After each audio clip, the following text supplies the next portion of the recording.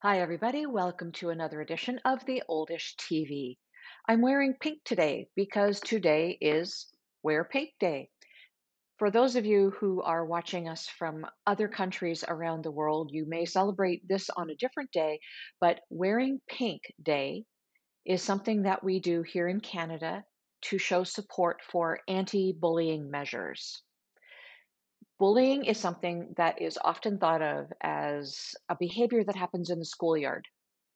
The reality is it happens everywhere. It happens in school, it happens in recreational and social activities, it happens in the workplace, it happens amongst older adults, in long-term care. There is no place where bullying doesn't happen. Just so that we're on the same page, I'm going to read you a little definition of bullying. There are extensive definitions everywhere that you can get by simply Googling them, but here's where we can start. Bullying is the use of force, coercion, hurtful teasing, or threat to abuse, aggressively dominate, or intimidate. The behavior is often repeated and habitual. Okay? Now, bullying can take place with one person bullying another. There's also another category of bullying called mobbing, where several people get together to bully one person. For an older adult, you can think of an adult child bullying mom or dad, or all of the adult children getting together and agreeing that this is the way things are to be, and they bully together collectively mom or dad. You can think of it like that. It doesn't only happen in families, though, it happens senior to senior. So it could be a marriage partnership or a living together partnership. It can be in a friend circle where you've got a number of friends, as a for instance, and the majority of them turn on one and just start to pick on them, put them down, make them feel less than, make them feel small. It can happen in a partnership or a marriage arrangement. Now, the older generation now, currently, frequently contains women who did not work outside the home. They didn't make their own money, at least not for many, many years. And that gave their partner the upper hand. There was an imbalance of power, and that is always the case where bullying is involved. There's an imbalance of power, either real or perceived.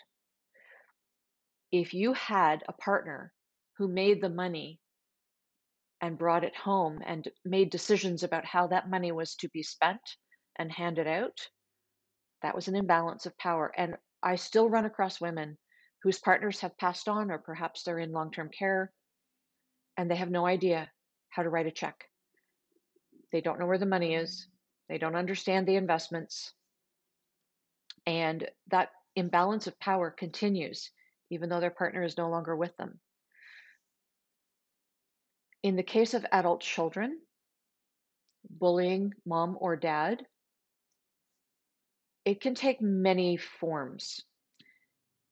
You know, they can want some things that you have, your money, your possessions, your home, your car. I mean, it can be anything, and it can start ever so politely. Mom, do you need a lift to the grocery store? Can I take you there? And that goes on for a while, and then it turns into, well, mom, I take you there every week. You owe me something. And before you know it, you're giving them money or control over some aspect of your life. If you don't do this, I won't do that. Does that sound familiar to any of you out there? In the workplace, it can happen with colleagues who sense a weakness or pick up on something that you're not doing, perhaps to the way that they want it done, to a standard that somebody else has determined. And they start picking on you and making you feel that the work that you're doing is inadequate across the board. And they're doing that to make themselves look better, but I suppose also to exercise some demons within themselves. Bullies are usually pretty cowardly people. And in my experience, my personal experience, when you push back, they ramp up their aggression, but then they go away. That's a little harder for older adults who may be um, physically challenged to take on and maintain. I understand that. My suggestion would be that you start writing down, keep notes, a journal, if you will. Keep a journal of interactions that you have with people, things that they want from you. What do they want from you? Things that you have offered or have refused, things that you need from them, deals or bargains that have been made with you. Just start writing down all of these behaviors that make you uncomfortable, that make you feel less than. Over time, you will start to see a pattern develop. If you can't see the pattern develop, it may be because you're not able to see things objectively. I understand. I understand. That can be the case with your children, and you don't want to think the worst of your children. However, neither do you want to find yourself in a situation that you don't want to be in. It is so important to live your life proactively, to make decisions for yourself. As I have said in the past, over and over and over again, if you don't make decisions, eventually somebody else will. So it's so important to define the pattern of your life. And if you're living in a place where you are safe and secure and you have the life you want, and someone else is saying to you, perhaps an adult child, no, you've got to sell that place and you've got to come and live with us, or you've got to be closer to us so that we can look after you. Maybe you don't need looking after. Maybe you do. I don't know. I don't know. But the looking after you should not make you feel less than.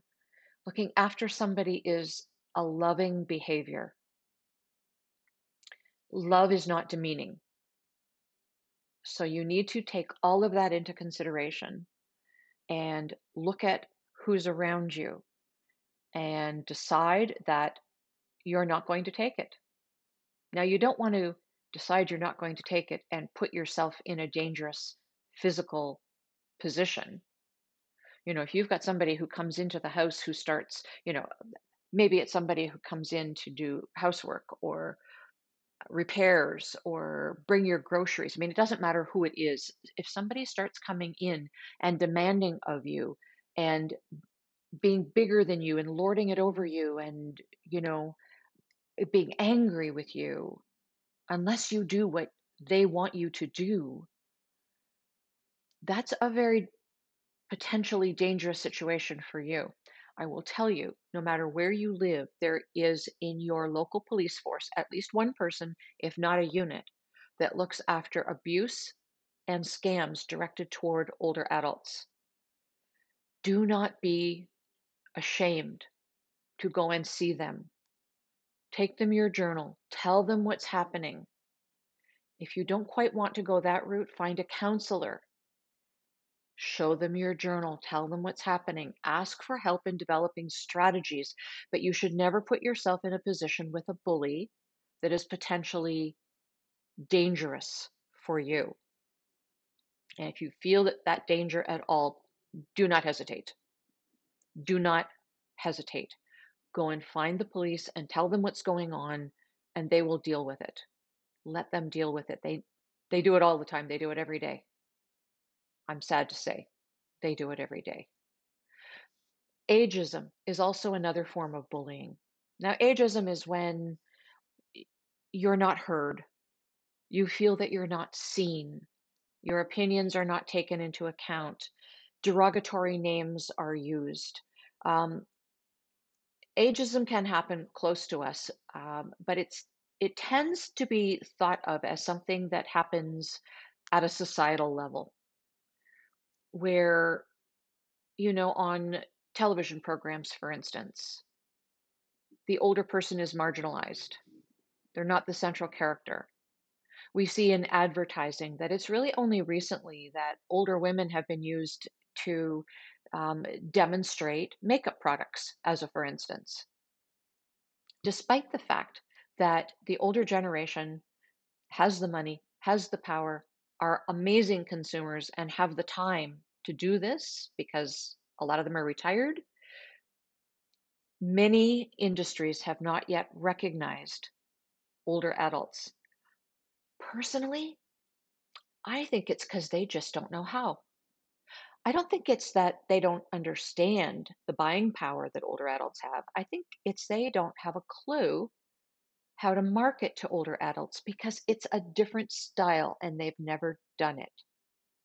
I don't know. What do you think? Anyway, ageism can take a lot of forms, but it's generally calling someone a name, um, calling a generation by a name.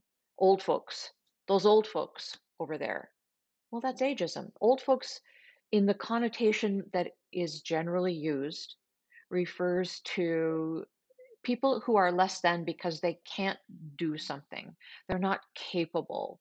They're they're older and so their opinions count for less, their behaviors count for less, their abilities count for less.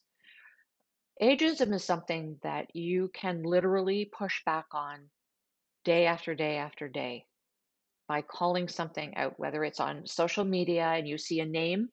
And pushing back, by the way, should be thought of as education.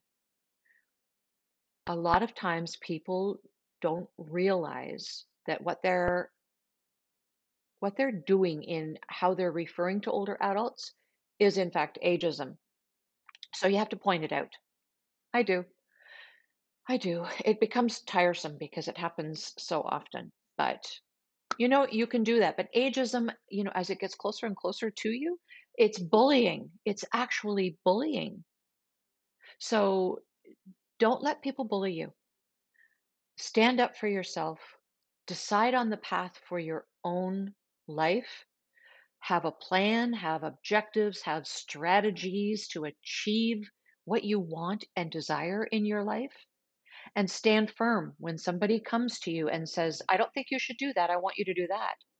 If you don't want to do that, then don't do that. You don't owe them explanations. You don't owe anybody anything. This is your life, and you live your life the way you want. You should be able to live your life without being made to feel less than by anyone for any reason. I so encourage you to be strong and stand up for yourself. Stand in your power and live the life that you want to live for yourself. Wear pink with me today and give some thought to anti bullying strategies and programs that might have an impact on your life. I will see you next Wednesday at 12 noon. Until then, take care of yourself, take care of one another, and do remember that it takes a bully a long, long time to get his head wrapped around you or her head wrapped around you when you have the power. But it always takes a village to age a senior. Bye.